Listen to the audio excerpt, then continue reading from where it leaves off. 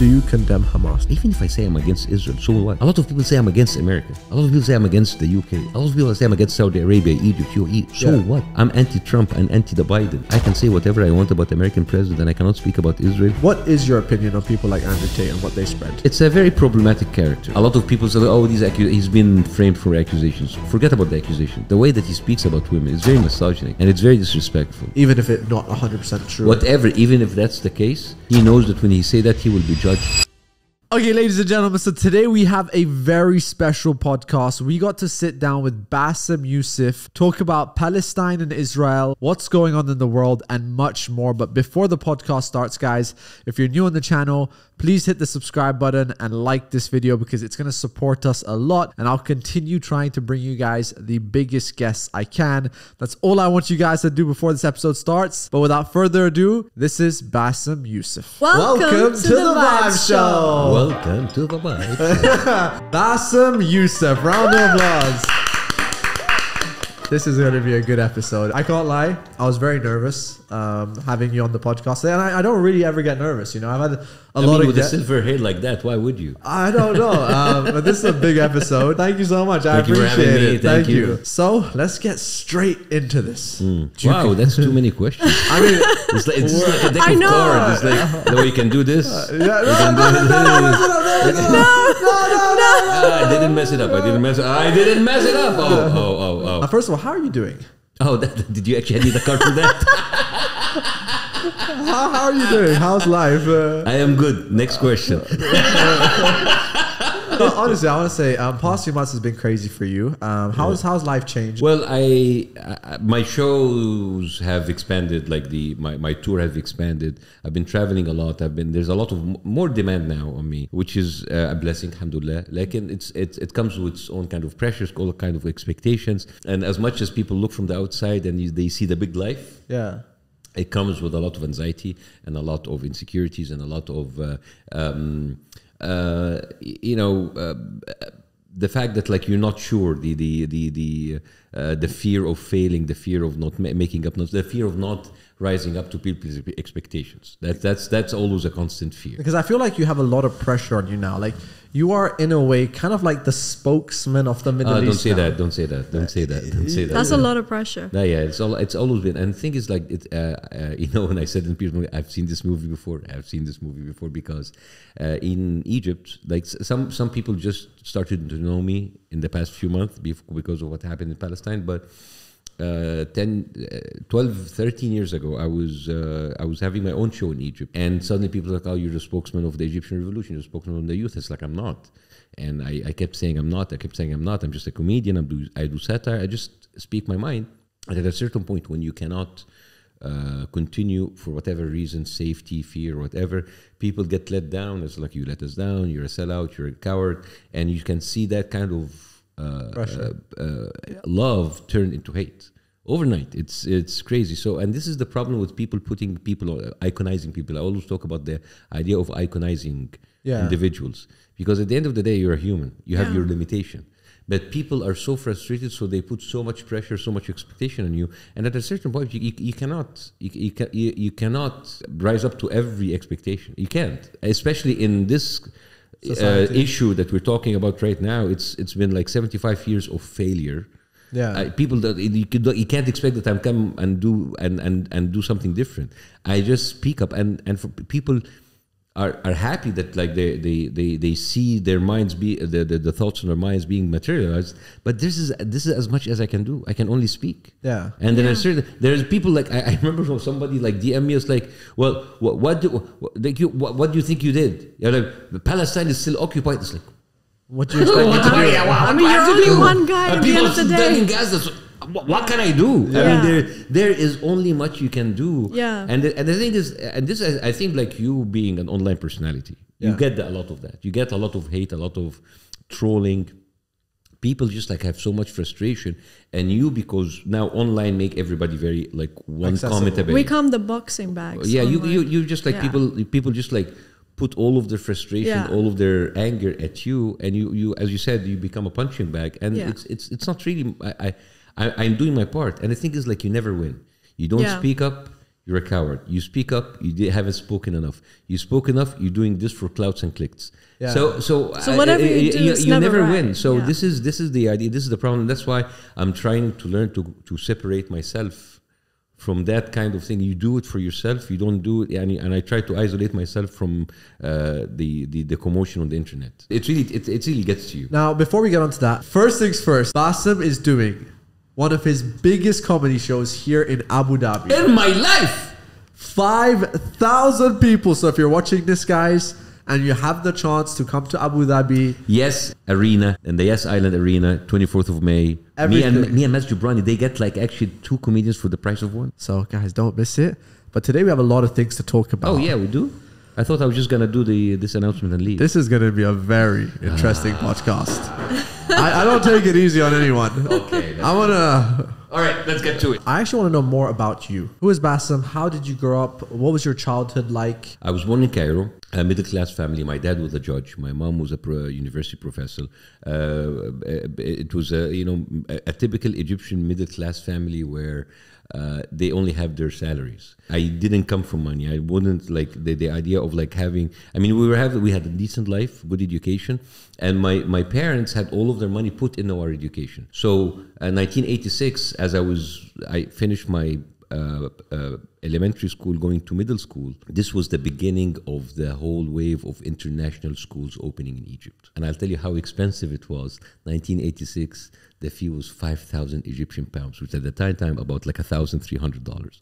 And that's a lot for back then. 1986, $1,000 a year for a That's very school high. year. That's crazy. And they paid that for you. And that paid, and I saw them like kind of struggling to make the money, because for them it's like in middle class in Egypt, it's all about investing in their sons' educations. That's a big thing. So I went to that international school, and I was not one of the rich guys. I was not one of the cool guys. I found myself in a school with some of the richest people in rich families in Egypt, and I wasn't that. So growing up, I always felt that I did not belong. I was an outsider. I was one of the cool kids. I never had a girlfriend in school. I was the boyfriend material. I didn't have enough money to travel to the exotic places that they go every summer. I wasn't that kind of person. So, and then I went to medical school. Now, medical school in Egypt, very strong medical school, Cairo University, very strong. Yeah. And it's a public school. So you go in not by money, but you go in with grades. Okay. Oh, wow. So Yeah. I got the grades. I was a nerd, because what else could I do? So now I go into the public school. Now I am the sissy boy coming from the private school.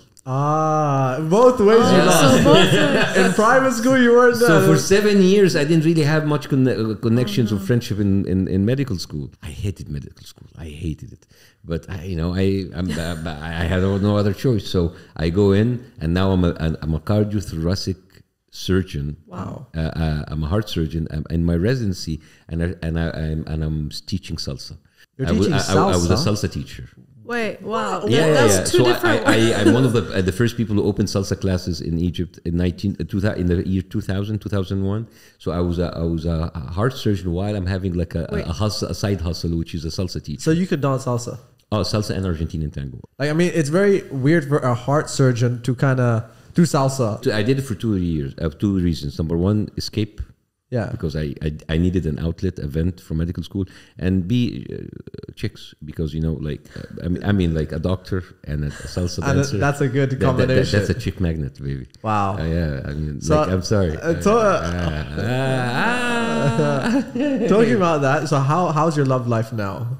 I'm married and I have 2 kids, Wow. which It was I a have success. none. No. I love my wife. I love my kids.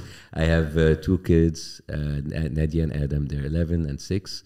Hela, my wife, we live in Los Angeles. And obviously, you mentioned your upbringing. Is there anything that kind of you reflect on as a childhood that you try and apply to your children now? No. I raised my children completely different. I came from a very strict family. My mom was very strict. My mom was the powerhouse. Yeah. My mom was the strong-headed, very intense, very strong woman. Yeah. My dad was just like the cool guy. He just didn't care. I'm more like my dad. I am with my daughter Nadia. She's an artist, and we have a very good relationship. I'm not like an oppressive or hovering or over. And she's very well behaved. Yeah, but it is me. It's like I want to her, and I want her to have this kind of independent, strong personality. Growing up, I don't want her to feel that she's afraid or she's worried. She can tell me anything if she wants, or if she doesn't. It's just it's up to her. Like it is up to the parents to be receptive and be there for the kids whenever they are ready for them. So you have a daughter and a son, or yes? Are you more strict on your son?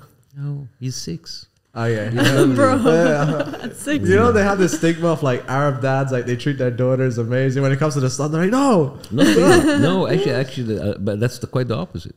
A lot of people actually that give a lot of freedom to their sons, and they're gonna be much more strict with their daughters. yeah. Like they let the sons go out and do whatever, and then they come to the daughter and then they restrict them. Yeah. So it's actually the complete opposite parents. Really? But I don't. I for them, I will treat them equally. Now you mentioned obviously your upbringing with studies and stuff. Now obviously you being someone who studied medicine and didn't do it, is school something that's important for you to tell your children to go to? Or like if your daughter or son says, hey, I want to drop out, are you okay with that?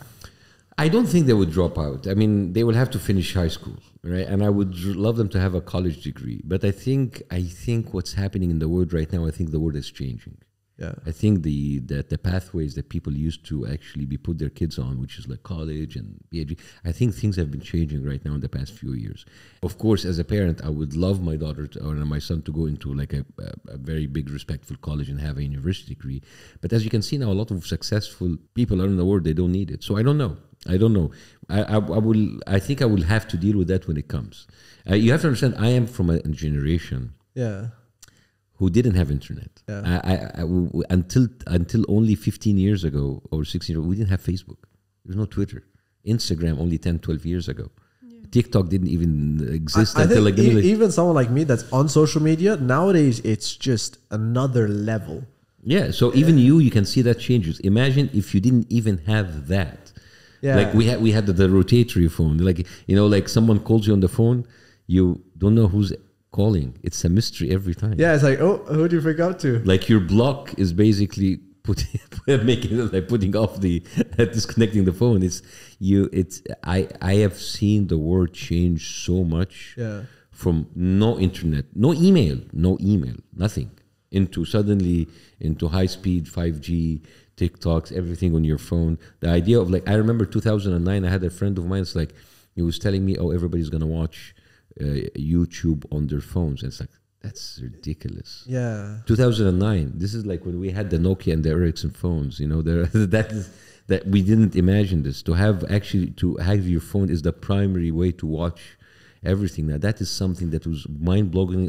I'm talking about 2009. But are you do you ever think about what the impact of social media could have on the future generations? You can already see it. I mean, you can already see that. I mean, you can already see it even in the content creator.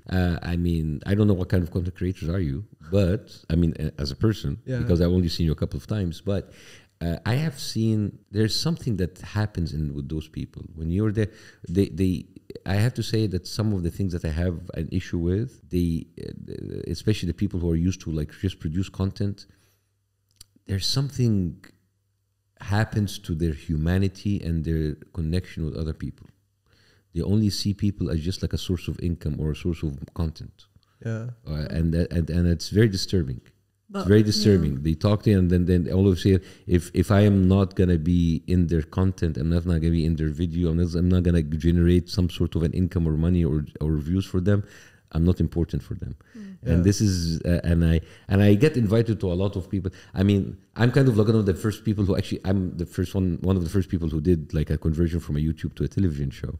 That I would never call myself a content creator because that phase of online was very short and I went into television right away.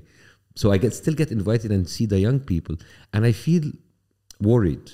I feel worried for a lot of people because their human interaction, there's something wrong. There's something off. They lose touch with reality. They lose touch, and their worldview is through a screen. Yeah. And through clicks and through people and through trolls. So even the way that they speak to you, they don't speak to me as like a normal human being, as a people. They speak to me as a bot. Yeah. So you're an alien. Actually, I do understand, especially nowadays. I think even when it comes to streamers, I think streamers are kind of like that next wave, and like a lot of them are like on their phones, like, "What's up, chat? What's up? Tell me, chat. What do you think, chat?" Like they're always replying to chat. And I actually saw you on a live stream recently, like you weren't on the live stream, but I think they kind of just like got you in there. You were in the gym in Miami. Oh yeah, man. A guy called Modine and oh really? I mean, he's a good kid, but like I don't know, like it was very intense, and I said like, dude, cool down. It was the whole idea. It's just there should be. I understand the need for clicks and views, but this is being too much, too theatrical, too much. It seems that the normal interaction with human beings is not there anymore. I'm sure they're wonderful people, and I don't want to like pinpoint a certain person, but the idea of like, it's just like I go around and it's just like, you have to understand, like for some, I just turned 50 by the way, so I'm sure for people like, wow, yeah, you're gonna die soon. You know that interview? It's like, damn, you haven't seen that Kevin Hart? Yeah, I just turned 50, and I know that I already sound like a very old grumpy man. But like I walk around, I mean, this is like my day. I walk around and I see someone doing a TikTok dance here. Someone is doing content here. Someone is like speaking to their friends here. And then there's just like someone in your face wanting to prank you. What the hell is wrong with you people? Yeah. What the hell is wrong with you? It is just like, I think it is too much. And I think the desperate need for exposure and for money, and this is why I never made it on Snapchat, and that's why I never made it on TikTok, because this kind of like the consistency and the need to continuously put content, I can't. I need to have a normal life. And that's why when people say like, hey, you have to, there's a lot of money in Snapchat, and I tried Snapchat for 2 days, and I think I earned $7. and I said, yeah, cool, but I can't do it. Yeah, I can't just like have the snap and open the screen for me while I'm pooping, while I'm going pissing. It's like, look at me, like it's just like it is this whole this idea, like I mean, this device should not be I know it's already an integral part of your life, but your life, you should not live your life through this. This is crazy. You know what I'm scared? And I think it's affecting people's connection, and it's affecting. And I had the chance to speak some of these people. There's something that is dead in their eyes. Mm-hmm. Yeah.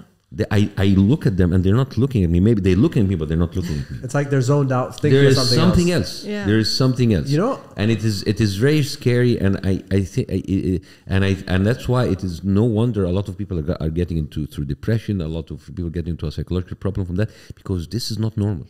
Yeah, this is not normal, and I know that we are already speaking that through someone's screen. Yeah, this is wrong. But this word, man, like.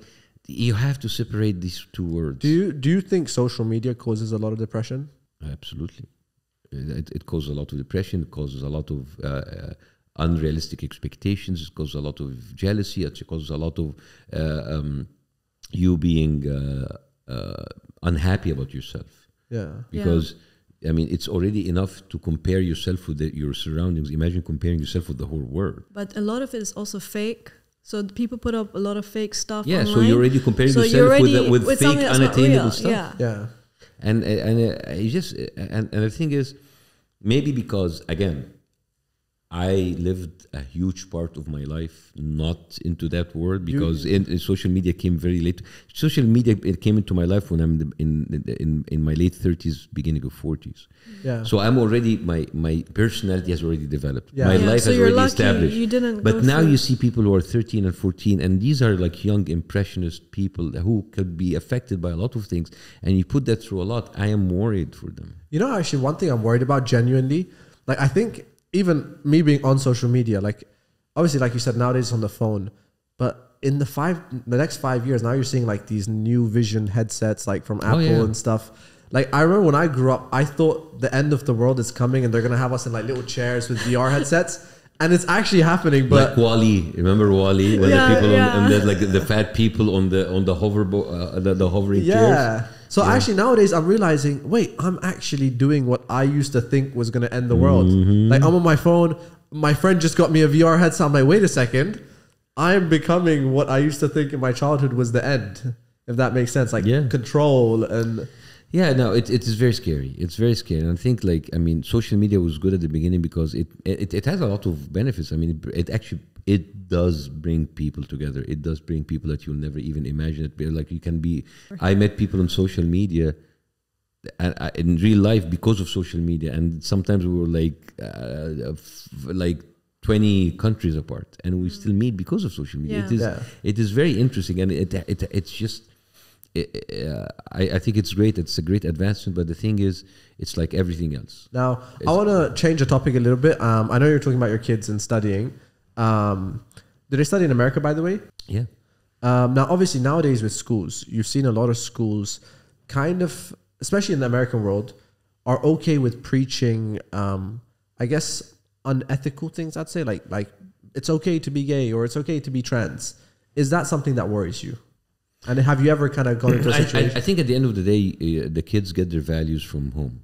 Yeah. And as long as you have like an open channel and an open conversation with your kids, and also like you cannot really say it is unethical because those people exist. I don't have a problem of anybody showing their orientation, their religion, their thing, because whatever you. Anytime you can judge people because of their lifestyle, they can also, you can be judged because of your lifestyle, because of your religion, because of that. What worries me is like the too much push on it. Yeah, that is the thing that like, and that doesn't happen in my kids' school. But the thing is, my daughter knows what's the meaning of to have different kind of orientation, different kind of needs, different kind of mindsets. And the idea of living in a secular country that you have people from all different kinds of backgrounds, different kinds of beliefs, different kinds of orientation, as I said, and everybody is living together happily. And it doesn't worry me because at the end of the day, the world is like that. The world is full of people who are diversified, who are different. So, moving on, this is the biggest question of the day, okay? Do you condemn Hamas? I condemn any kind of unnecessary violence, yes. I'd say you're one person that really spoke out for Palestine. Obviously, being a few months into this whole thing, where are you sitting at right now? Obviously, the situation is still going on. It's a sad situation. But where's your headspace in this whole conflict? Well, I mean, when this started, I think we were in the defensive, kind of like trying to ridicule their talking points that basically allowing more innocent people to die. But I think recently I've been more on the defensive. I'm more on the offensive now. Okay. Meaning that even if the war in Gaza stopped today, I will not stop talking because there is much more that Israel is doing more than just like doing what they're doing in Palestine. Yeah. The fact that they are meddling in American politics, the fact that they are buying politicians, the fact that they are AIPAC is openly bragging about the candidates that they are financing are winning their primaries and they're penalizing other candidates for speaking against Israel. This is very worrying. Yeah. The fact that a client country that we support as an American with our tax dollars are actually calling the shots for our politicians, this is crazy and unacceptable. America, at the end of the day, is run by people, and those people are politicians. Those people need money to get their elections. Yeah. And unfortunately, there's a huge backing up from Israel, not because of the Jewish people in America. It's also because of a lot of the Christian Zionists. A lot of the support that comes for Israel doesn't come from Jewish people, Jewish billionaires, and a lot of Jewish people don't accept what Israel is doing, but it's also coming from a lot of people who are Christian evangelical, who are the Christian Zionists. I don't know if you read about this, but those are people who are praying for the end of time and praying for Armageddon. Well, no. That you guys don't... I've heard of that not term, in that depth, but... it's okay, so you need to educate yourself about Christian Zionism. Christian Zionism is a very dangerous ideology, and it is actually something quite new. And it was a lot of it. People should read about something called the Schofield Bible, and people should read about the rapture and the end of days, and the supposed end of days Armageddon, which basically people are pushing for the second coming of Christ, for the evangelical Christ, or the coming of the real Messiah. So they want Jews. like the world to end. Exactly, and which is crazy. It's crazy that the whole idea about the Judeo-Christian values, there's nothing called Judeo-Christian values. This is something very new. This was not part of the founding fathers' ideology for America. And it is actually something that has been promoted very recently, the last 200 years. And it is crazy that the Christian Zionists want the second coming of Jesus. And in their ideology, when Jesus comes, all the Jews will either be killed or convert to Christianity. And for the Jewish ideology, when the Messiah comes, everybody will be enslaved by the Jewish people. So it's crazy that they both want the same thing, but with two different results. So that's why they're supporting this movement. Yes. You really need to read about this. I think the younger generation needs to be educated about not just a lot of the geopolitical movements in the world, even in the Western world, is actually driven by religion, which is funny because they've always been told, we in the Middle East, we in the Arab world, we're in the Muslims, like, your religion is problematic, your beliefs are problem, it's very violent. But they are actually, their driving force is extreme religions beliefs that is actually very harmful for the planet. But you see, like how you said, not a lot of people are aware, like they're not knowledgeable in everything. But that's the problem with social media. They just put snippets, and kids are just consuming those little bits and pieces. They're not reading books like before. They're not going deep into history, but learning. Even in social media, there are very short snippets in very informative videos about what you're looking for. Yeah. You can have all of your timeline about like dance moves, which is fine. But also there's a lot on Twitter and on TikTok and on social media and on Reels that discuss these things. Yeah. Where do you think I read books? Yeah, but it's not like I'm someone who just like in a library. I also get a lot of my information from internet, from the internet, from the social media, from YouTube, from all of these snippets. But you have patience, and a lot of kids now, they're developing ADHD, and they're blaming it on social. There's nothing called ADHD. This is it's like they don't have patience to consume. Guys, I have to say, just like ADHD is just an excuse. It's just a term. It's an excuse for a shitty behavior. It's an excuse for someone who's irresponsible, an excuse for someone who doesn't want to have the responsibility of actually putting their mind to work. ADHD, there are criteria for diagnosing of ADHD. And there are certain criteria that needs to be fulfilled in order to say that I have ADHD, and then basically you have to qualify for having the medication for the ADHD. But not everybody who cannot focus is ADHD. Yeah. Okay? This is very important to set, even from a medical point of view. Yeah. All right? Now, a lot of people are actually want to. A lot of people can have. It's about what they want from life. They can waste the time away and just like watching short videos, or they can be educated about what's happening around the world. And this is something that you cannot push. This is why this is part of the reason I come to your show. I know that a lot of your followers are younger people. Yeah. And it's I think it is refreshing every now and then that they hear someone who's a little bit older and they can speak to them in different ways. And maybe they will skip it, and maybe it's like, this is too boring for me.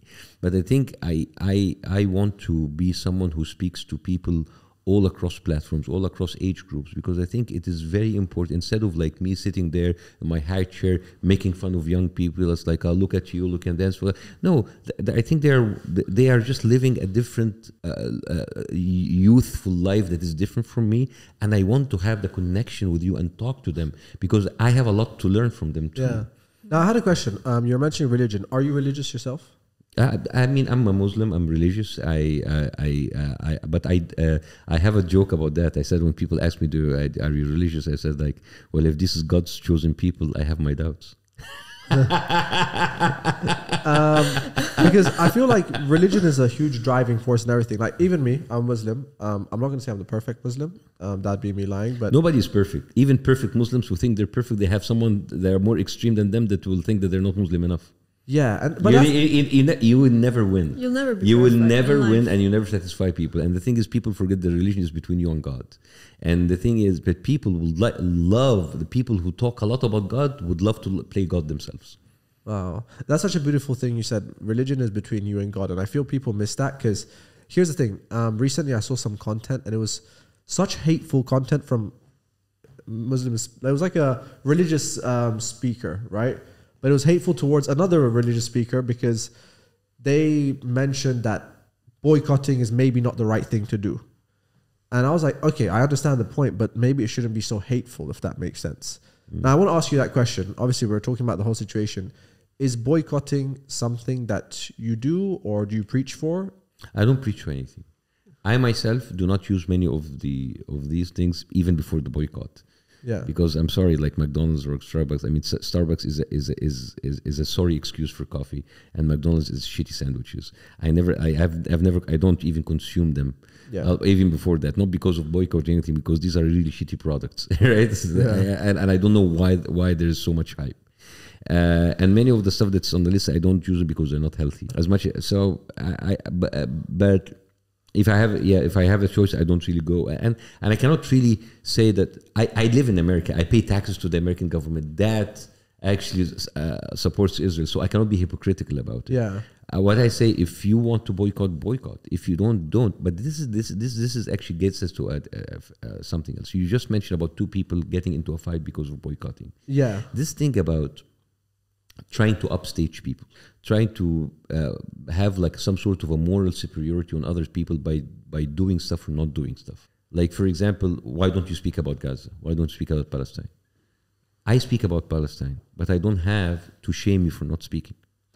Yeah. If I boycott, I don't have to shame everybody else for not boycotting. You do it for you. You do it because you believe in it. But a lot of people do certain things, say certain things as a way in order to feel better and more superior about others, and they just like one up you. That is this kind of like the comparison mentality that people come in. That's not useful for anybody. Yeah. By the way, I agree that like that's one thing. Because I personally don't speak about religion much on my content. As I said, I'm a Muslim. I try my best to be a good person and just do the right things. But I also don't like this mentality of like certain people, religions hating on each other because you're doing this wrong and you're doing, and I think that's against religion in itself. Isn't religion meant to spread peace? People who like to like kind of I'm sorry, like people who criticize people for not being good Muslims, good Christians, good Jewish people, they have a problem with their own beliefs, with their own faith. I mean, you are faithful because you believe in that. You're not faithful so you can see who's better or less than you.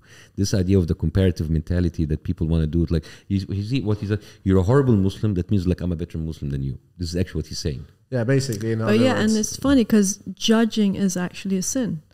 So whether is it sin or something very bad, it's like you should, because you don't know that person fully. This whole idea of like going after people because they are not Muslim in the way that I imagine them, or they're really not religious in the way that I think religious people should be, or should like, or should act. I think it's a way of insecurities, you know. Yeah. And the thing is, this is so 1980s and 1990s. Yeah. This is the stuff that I grew up with, judging people and growing. And I really. And I really wonder how come it still exists in the social media. People are not afraid of that anymore. People are not going to be blackmailed with that anymore. This idea of like emotional blackmail of telling you that you're not good enough doesn't work with you anymore. Yeah. Now here's a little bit of a conspiracy theory I have, since we're on the topic of Palestine stuff. Now, obviously, since we're talking about Palestine, let's talk about conspiracy theories. No, because obviously I know in all the interviews they always say, "Hey, do you condemn Hamas?"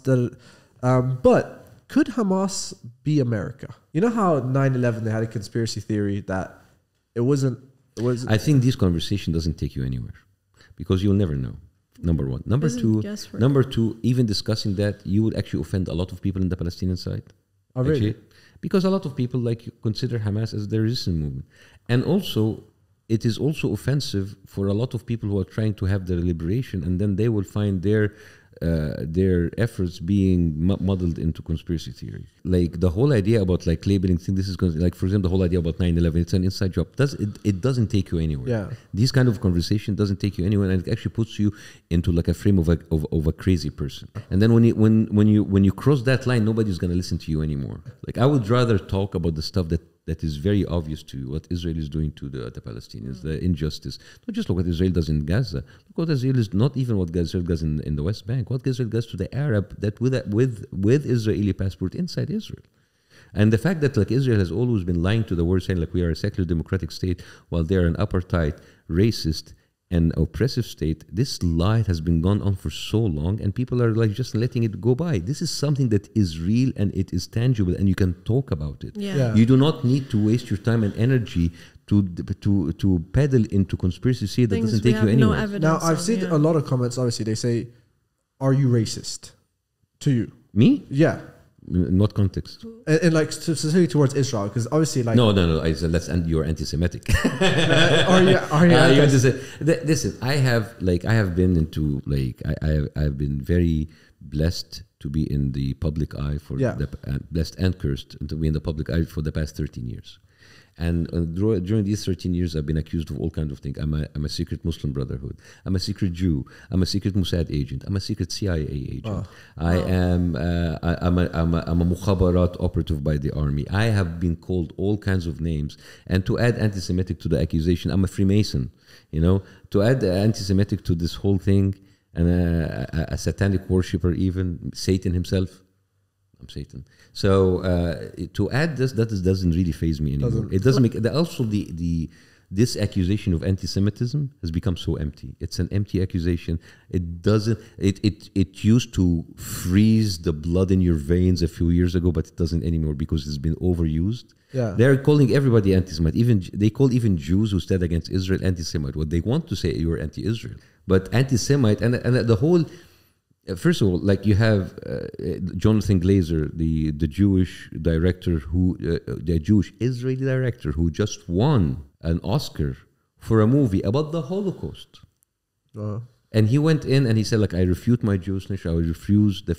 I don't want my religion to be hijacked by and the Holocaust to be hijacked by the identity like Israel that has actually been using that to kill people. It was an amazing speech, and he was called an anti-Semite. Stephen Hessel was a Jew.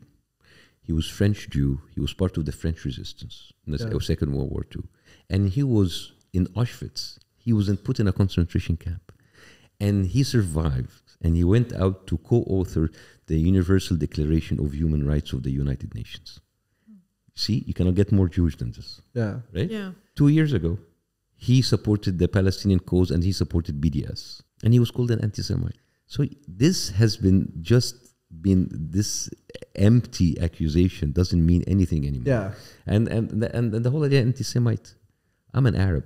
I'm a Semite myself. People don't understand that. Semites is an ethnic identity that actually means that could be an Arab, you could be a Jew. There are the three Semites, which is Arabs, Jews, and Aramaic. That's basically it. Obviously, I just want to clear there. Obviously. Because obviously you talk about the whole Israel-Palestine thing so much, you're not against Israeli people at all. Like only like kind of the government to say, right, what they're doing. No, I guess the Israel as a country and what they do and the people who support that, which seems that like a lot of Israelis unfortunately support that what the government is doing. Maybe there is a minority who doesn't support that, which I applaud.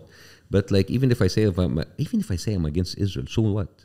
A lot of people say I'm against America. A lot of people say I'm against the UK. A lot of people say I'm against Saudi Arabia, Egypt, UAE. So what? So what? Why is this an outlandish, crazy accusation? Why should be people afraid to be labeled anti-something? I'm anti-Trump and anti-the Biden. I can say whatever I want about the American president and I cannot speak about Israel. This is crazy. And obviously for the ones that I guess are... But here's the thing, okay? I feel like, let's say the minority that are not in favor of what their government is doing, don't you think they're getting a lot of hate? Like the Israeli Jewish people? I think if there's anti-Semitism in the world, I think Israel is the source of it. Because they have made so much damage to people and they made people hate Israel. And because of them, they are associating themselves with Judaism. So a lot of people don't make this distinction. I have enough intelligence and I have enough experience to distinguish, but a lot of people don't. Yeah. And I think Israel is the cause of anti-Semitism in the world. Now, in your opinion, is Israel a country? It is. I mean, listen, it is a country. Like the whole idea was like, oh, it's not a country. We can just like discuss about that, but like officially it is a country in the UN. Okay. And the thing is, being a country in the UN puts a lot of responsibility on it. And this is why every time they want to compare Hamas with Israel, it's like, don't compare because Israel is a country while Hamas isn't. You see, that's a big thing. Because they can get Israel is a signatory of the Universal Human Rights of the Universal Declaration of Human Rights. Israel is the signatory of the Geneva Convention. It signed all of the war laws. So that is why you can hold Israel accountable, and you cannot compare it to Hamas. Okay. My last thing about this topic before we move on: what do you think is the solution right now? Obviously, it's too late. But But what do you think? Well, first of all, you have to stop the killing. And second of all, if you want peace, peace does not mean the cessation of fight. Peace does not mean the cessation of violence. That is just like cessation of violence. Peace means it has to be just. And there's a lot of problems like the illegal settlements in the West Bank. There's land seizure, the seizing of land, the seizing of houses, the killing of people, putting people under an occupied for an occupation for 75 years, the longest occupation in modern history, by the way.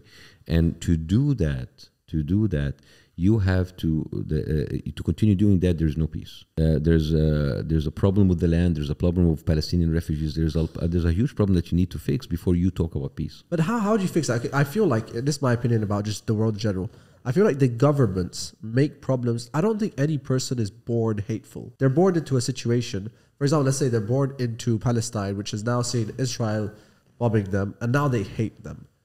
So I don't think the people are the problem. I think it's the situations.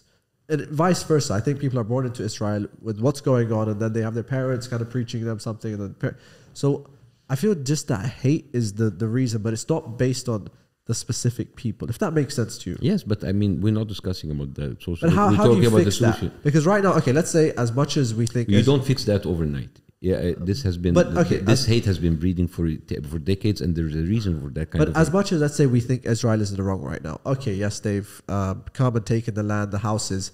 Let's say, miraculously, they say, okay, you know what, we're wrong. Where do they go? Where do they go now? What do you mean? Talk about Israelis? Yeah.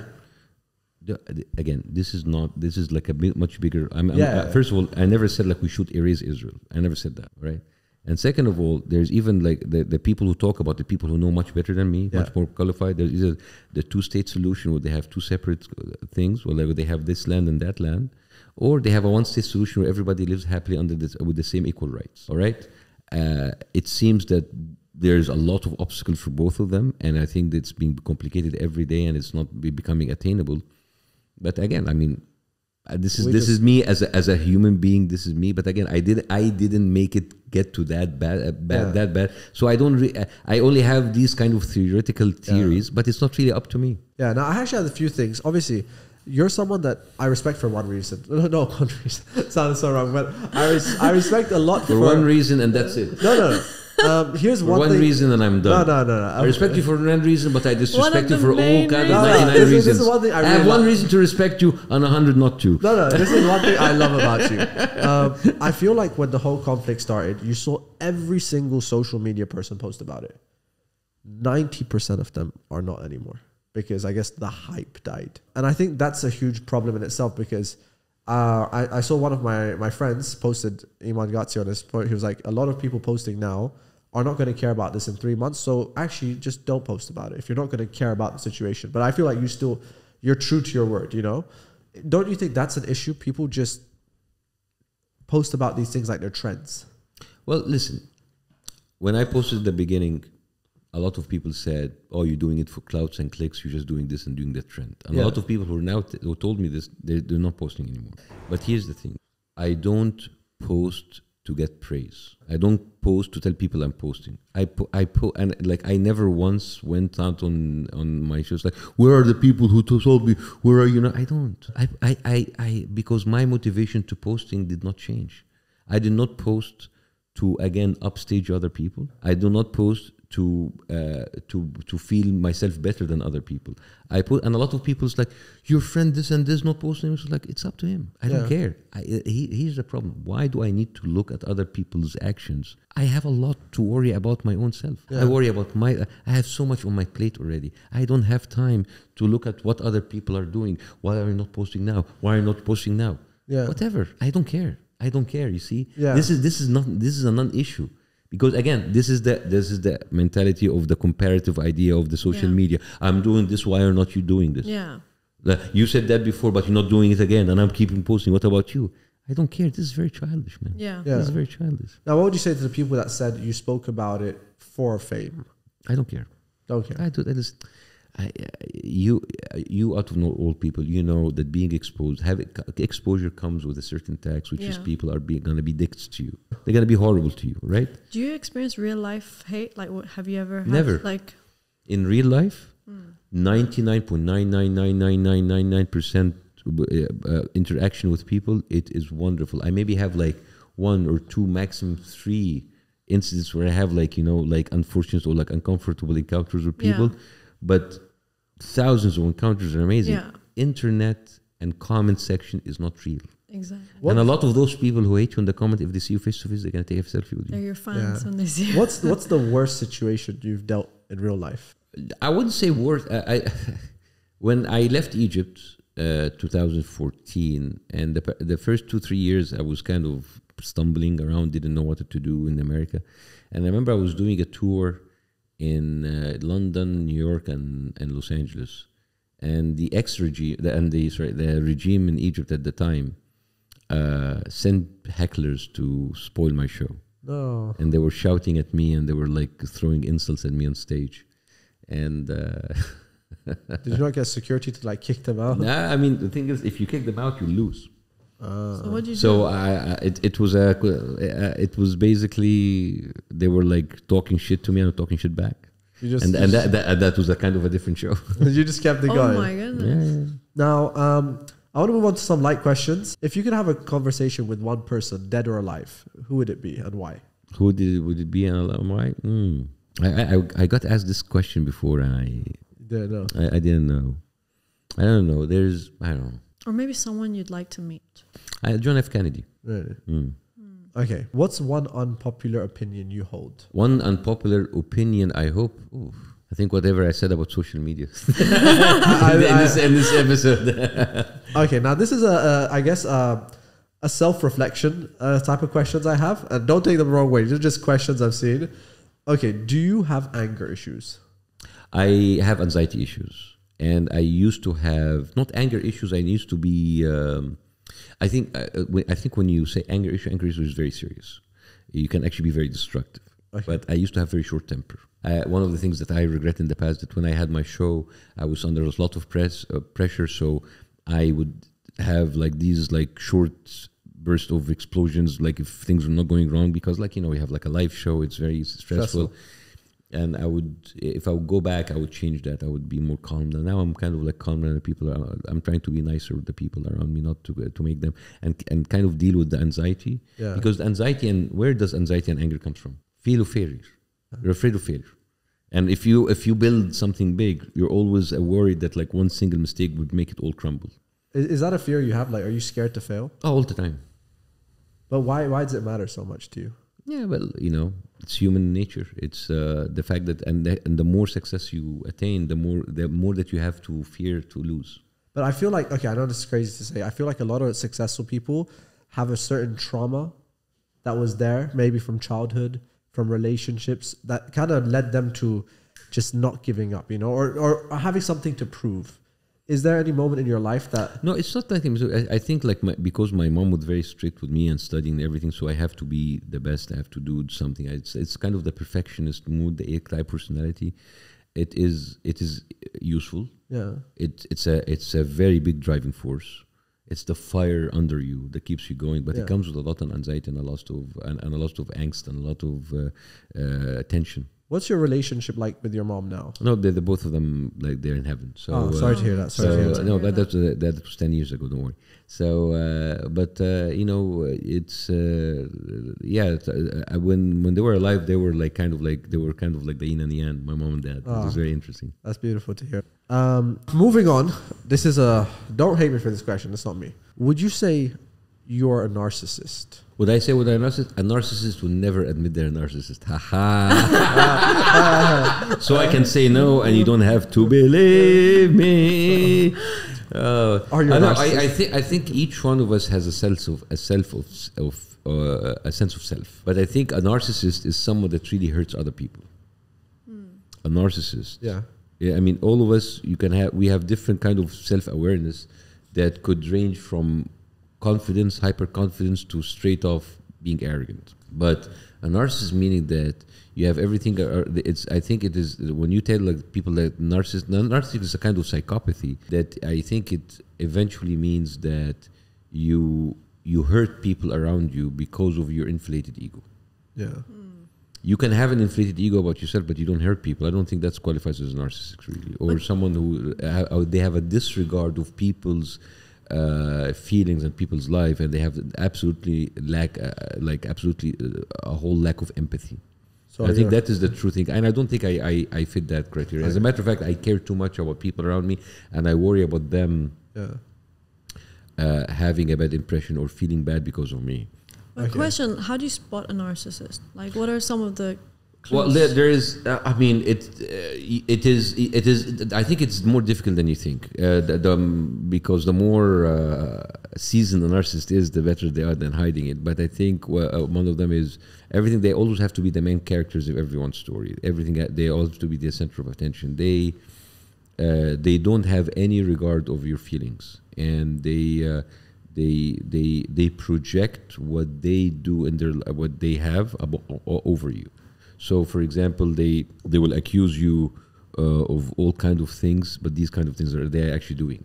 Yeah. You know, so it is very, and they're very abrasive, and they're hurtful, and they never apologize, and they never hold themselves accountable for the things they do to other people. Yeah. So I think being a narcissist is more of an act of what you do to others more than anything. The next question: Have you invested in crypto? I had a little bit of money that I put in crypto like a couple of years ago, and I forgot about them, and I not even look at them. That is like me. Did you? Is it Bitcoin? No. I mean, it's a mixture. Same. I did it like Coinbase or something, one of these platforms. It's just like a small amount of money. It's not huge, and just like put it there, and I don't even want to look at. Don't tell me you forgot your password. Bitcoin is. I don't know if do you know the price of Bitcoin right now? No. I mean, hopefully you bought Bitcoin, but it's right now it's like $72,000 for one Bitcoin. Oh wow! You should go and check. You should check your wallet. You might be a hidden millionaire. Yeah. No, not a millionaire. I didn't buy that much. I mean, just how early did you buy your Bitcoin? No, not early at all. No, I did it when they were like in the 40s and 50s. Okay, so you're still up. He's checking his crypto wallet right now. Oh my God! It's my wallet is up by 50%. Wow. Crypto, damn. Yeah, baby. Let's go. Let's go, baby. But is it Bitcoin or is it other? No, it's a mixture. Bitcoin, Ethereum, and stuff. Yeah. Okay. Wow, that's crazy. Okay. Just random. These are not me. I just putting it for the audience. Now, what's the worst social media person you've seen that you think is a fake person? I'm sure you've seen a lot of them. Is there anyone that like in your head is like this is a fake person? This is getting hot. Michael Rappaport. Yeah, he's the American actor who just like goes there. He strolls. Is he an actor? I thought I just see him on Instagram. He's like a comedian, but he's washed out, and he goes in and he just like troll people, and he's like a sorry Zionist. Now, if you had 24 hours to live, what would you do in your last? Spend it with my kids and my family, my wife. Yeah. You wouldn't do any like intrusive thought things, like nothing crazy. I always think about that, No, you're thinking about doing that for the gram. You think about doing that for the social media. Yeah. You think about doing that. You have to stop thinking about doing stuff for other people and doing it for yourself. And the best way, and if I ask you the question, and your answer to be anything other than spending it with the people you love, there's something wrong with you. Okay, if you could have both options, obviously, like yes, you have it with your family. What would like your intrusive thoughts be like? What would one crazy thing? You know, as like a child, you say like, I know this sounds so wrong. Like I'd go around and like murder everyone. No, okay, not murder everyone. What is that? Not murder, but like do just I don't know, jump off buildings. Are you my brother? Or rob a car? Like I mean, not to say would ever do it. I don't know. It's just like as a kid, do you not have those intrusive thoughts with your friends? No. Here's the thing, and I know that I sound like a very old grumpy man. The older you get, the more stability and peace you want in your life, and the whole crazy ideas. I wish I do this and do this. Like actually, grow up. Like when you grow up, and as a matter of fact, how old are you? Me, I'm 29 now. You're 29. How old are you? Old enough. Okay. 29 and old enough. Yeah. So you have at the age of 29. Yeah. You are already more exposed to many things more than I am ever when I was 29. I didn't get because also like I didn't have the internet, I didn't have the experience, I didn't have the exposure, I didn't have the luxury to travel. You already at your 20s, and people in their teens have already done so much that my generation didn't do, maybe even later in their 30s or 40s. No. So even with that, me not doing anything, and when you grow older in life, you're actually hardly impressed by anything anymore. Yeah. Imagine you with all of that exposure, you after 5 years, 6 years, 7 years, you will actually reach, you will be more matured at the age of 35 than I was mature in the age of 45. Oh, yeah. So, and I know, so I know that we always like, you know, make fun of younger people, whatever, but everything, all the crazy thing that they're doing right now, they will make them mature and get older much faster than they ever think. Yeah. So the more that you do in your life, the less that you want to do crazy, outlandish things. Yeah. You will actually more be, you're gonna internalize a lot of things. You're gonna be more in peace with yourself. Yeah. You actually want to actually do less. Now, Yeah. you seem like, obviously, I would say, like, I see you as like someone that's very wise, and you have like a lot of good views, like generically. What would your advice be to, or what relationship advice would you give to the younger generation? I can't, because their inputs are different than mine. Because how can I advise people whom I have never lived their life? You know, I don't know what their life is like. The only advice that I can give, which is a very generic advice, is to be kind. And this is like it's like a no-brainer advice. To be kind to the people around you. Be kind to the people who even try to hurt you, because that's the only thing that stays. No, I meant like relationship advice, where like, you know, now Be kind. Be kind. Be kind. Yeah. Even relationship, be kind to your partner. Be kind to someone you love. Be kind to people around you. You know, Yeah. Not everyone's kind. No. kindness goes a long way, and it's a very underrated quality. Okay, weird question. Have you ever been cheated on in a relationship? Cheated about? No, I mean, I don't think I have. Maybe I was, and I never knew. How I know? I don't know. I think that's just something a lot of kids nowadays, I guess, face, and they all talk about, you know, Yeah. how to get over that. But yeah, Well, I think maybe that's another advice. Don't put too much faith in humans. don't put too much faith in humanity. Don't put too much faith in humanity. Don't put too much faith in individuals. And at the end of the day, just be like, and I think the biggest thing that I would say that can be linked to the idea of too much faith, don't try to seek too much validations from others. Yeah, Because that's a huge thing in today's generations, like the younger generations, and even like in all kinds of generations, but also social media is like that. Because what is social media? It's about validation, likes and shares, and Yeah. they like me, clicks. That's kind of validation, right? yeah, And in real life, you always need the validation. You need to have that validation that comes from, and I know it sounds so cliche, self-love, right? But it's actually quite real. If you have enough respect, enough love yourself, you are not going to be a victim or a target or a prey for people who feed and prey on those on your kind of people that need that kind of validation. Because narcissists do that.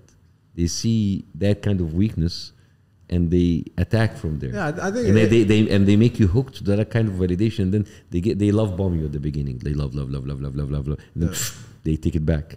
So it's like a drug. Yeah. Now they're like your drug dealer, and they want it, and then they just give you a little bit, and they take you back. So you become a slave for that validation. Never do that. And also, my last advice, since I'm not giving advices, is everything is temporary. The hurt is temporary. The pain is temporary. The sadness is temporary. The feeling that you get because someone cheated upon you is temporary. The failure is temporary, right? Yeah, I think The anger is temporary. The sadness is temporary. Even the success is temporary. Everything in this life is temporary. yeah, this too shall pass. Okay, now quick random questions. These can be quick answers. Does money make you happy? Of course. I like that.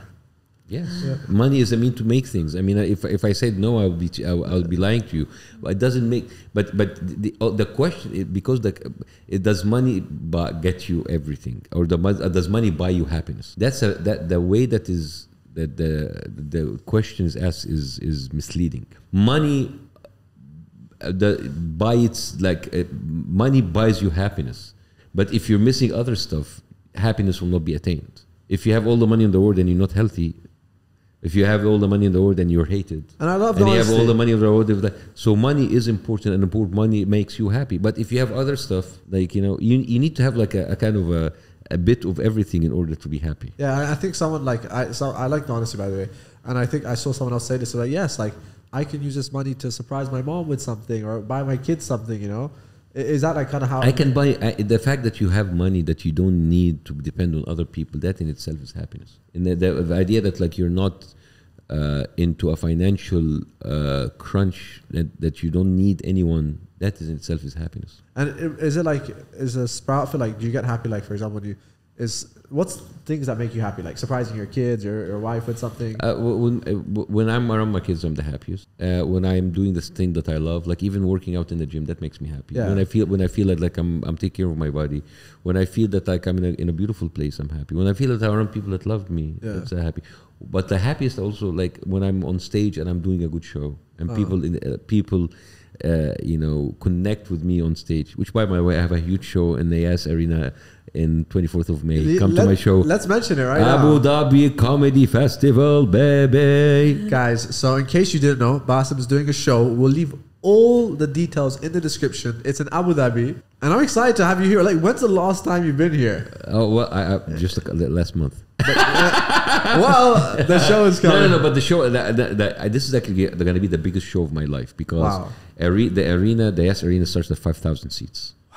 The biggest that I ever performed in front was like 3,000. Wow. So that's huge. It's the biggest show in the region. In my life. Wow. So guys, listen, it's going to sell out quick. All the links are in the description. Do not miss this show. Oh my I mean, I don't know when's the next time you're going to be back. It's probably not going to be very soon. It's actually part of a Middle Eastern tour. I'm going to do Amman in Jordan, Muscat, Oman, and Kuwait together. With Can I come to the show? Of course. Can I carry You are invited, guys. baby. I'm gonna be there, but just don't bully me, because I know you just. No, I'm not gonna bully you. If I'm gonna put you in the nosebleed so I don't see you. This is kind of a sad question, but it's a question I like to ask. What would your last words be before death? What's my last word to be? What would you want it to be? I think that was like, why would it matter? I mean, maybe. Why would it matter? If you could spread like a message to people, and maybe they. I think we give too much credit to ourselves as human beings, saying that like whatever we say or do will make a difference. We're too small and we're too insignificant. What if it matters just a little bit? We're too insignificant. Don't think we're not that important. Really? We're not. Seriously, this is the problem with a human ego. Humans think that we are something, but we're not. We're like little pieces of shit. We're just like turds. And we're little pieces of shit, shitting little pieces of shit, but ending up in shit. Don't you think like some of the, like you said, some big people in the past have made impacts in the world? Yeah, but I don't think they waited until the 2 seconds before they died. Well, theoretically, that's like a weird question, dude. Yeah, bro. Can we go? That's a weird question, dude. All right, okay, I'll give it to you. Be kind. That's your last word. Yes. Or fuck you all. That's crazy. By the way, I always had this question. How does it work being a comedian? Like, how do you practice? Like, I kind of was watching before. You practice the same way that you practice in the gym. You start with small weight and you increase the weight incrementally. You start with small rooms, small comedy clubs. You try your material and then it gets bigger and bigger. And now that I have like a developed hour, so if you see my schedule, like I'm in London, then Paris, then Zurich, then Malmö, then Stockholm and Oslo. Every single day I wake up, I jump on a plane, I land, I check in an hotel, sound check, do the show, sometimes 2 shows in one night, come back, sleep, wake up, go to the plane, travel to another city. It's crazy. Are you ever scared to say certain jokes? Like, what's the worst joke you've ever said that might have been too racist? And no, I don't. I don't, because you have to understand. My time in stand-up comedy is very short. Yeah, I don't have that kind of gravitas and that kind of like courage to kind of like go into the thing, because I'm still trying. Seinfeld once said like, it's how much you spend in comedy is your comedy age. So if you're 5 years into comedy, you're 5 years old. You're an infant. Yeah. So I'm still an infant. I'm 5-6 years old. I'm still a child in stand-up comedy, especially. So I'm not really at that stage. That people who have been doing it for 30, 40 years, they're different. Now, my final questions is, you're talking like a lot about like the world and how it works. Do you believe in the Illuminati? Illuminati? Yeah, Freemasons, Illuminati. I don't know, man. I don't think so. I don't know. The whole idea that you want to explain the world problems by a bunch of people sitting in closed doors behind closed doors and plotting, I don't find it very plausible, and yet I might be wrong. What about like the Matrix? Because you're mentioning about the Matrix. Like you're mentioning about how like they had in Rome Colosseum. The Colosseum. Oh, the Colosseum. But I guess the Colosseum, the whole like idea of that was to distract the public of what's happening. Yeah, but the distraction is going there, like with the arts and the sports and everything. The distraction is there. It's always there. I mean, that itself is like a matrix. Yeah, but I don't know if that is by design or is it just like by the fact that, you know, that's capitalism and that actually makes a lot of money to people. I mean, a lot of things that you think it's conspiracy, maybe it just like it comes from the fact that it's really very profitable to people. And here's the thing: there's a lot of frustration over whatever happens in the world. So when you fail about explaining it, you all come to the conspiracy theories, and I don't like to meddle into that. Yeah, because once you subscribe to that, yeah, it discredits you in many of the mainstream media while discussing important question. Because you're for example, as you said in the beginning, it's like, oh, you're the face of the Palestinian cause, whatever. If I start to talk about that and subscribe to that, that will discredit me talking about anything. Yeah, you know, I would rather speak about it in a logical, informative, nuanced way, other than just like trying to subscribe to a conspiracy theory, because this is where people will be shut down from you. Because I guess this is where you're kind of saying like, I don't know what's going on, right? I wouldn't. There's a lot of stuff that we can discuss over the surface that we don't need to delve into the underlying of the belly of the beast and try to explain it with conspiracy. There is stuff that is there. Like, for example, like we talked about, like the control of Israeli of the American politics. It's money. It's really money. It's not really conspiracy. It's just like it's very easy. Yeah, it's very easy. And there are other people who think about like crazy religious ideas that want to do it no matter what. You don't need a conspiracy to prove that. You know. And actually, one thing, obviously. You know, like people like Andrew Tate, where they preach this matrix thing. Do you think they're doing it because they know something, or? I have no idea, and I think it's a rabbit hole. There's no, and I think it's just like a waste of time. It's fine. I mean, they can discuss whatever they want, but I don't want to waste my time and energy in discussing that, because you're never gonna get an answer. Yeah. It's like, are there aliens? I think they are, but we don't have proof, so we can discuss from here till kingdom comes, and we'll never know the answer. I would rather discuss stuff that, like, hopefully we can get to the bottom of it without actually wasting our time and things that you'll never get an answer. Yeah, maybe it's a more pragmatic way to discuss things. What is your opinion on people like Andrew Tate and what they spread? I mean, it's a very problematic character. The whole idea about him, about what he did to women, and how they brag about like how he. I mean, a lot of people say, "Oh, he's been framed for accusations." Forget about the accusation. The way that he speaks about women is very misogynic, and it's very disrespectful. And I cannot subscribe or support that. I feel like even if he sometimes have the same point of view about certain things as you, but good for him. But I don't subscribe with many of the things that he stands for. Here's the thing. I met the guy. I think personally they know saying certain things will just grab the attention of people, even if it might be not 100% true. Whatever, even if that's the case, he knows that when he say that, he will be judged based on that. So if that's the kind of personality that you want to project, it is going to be on him if people think that about him. Thank you so much for coming on the show.